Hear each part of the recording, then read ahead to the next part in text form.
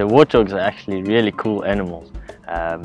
They are listed as grazers, meaning they're eating grass.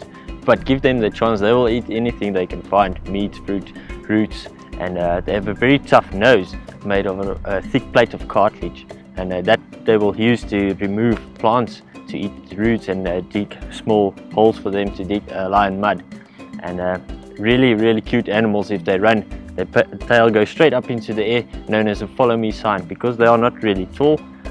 If they are in long grasses, they have to use that for the babies to see the mom wherever she's going, especially if predators chase them.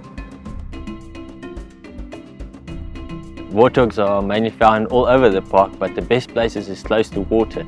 Warthogs love mud, and they will roll in mud, waiting for it to dry off, rub it off, removing ticks and parasites, and cool off in the same time. And the most of the time you'll find them during daytime. At night time they will spend their time in holes or under thick bushes.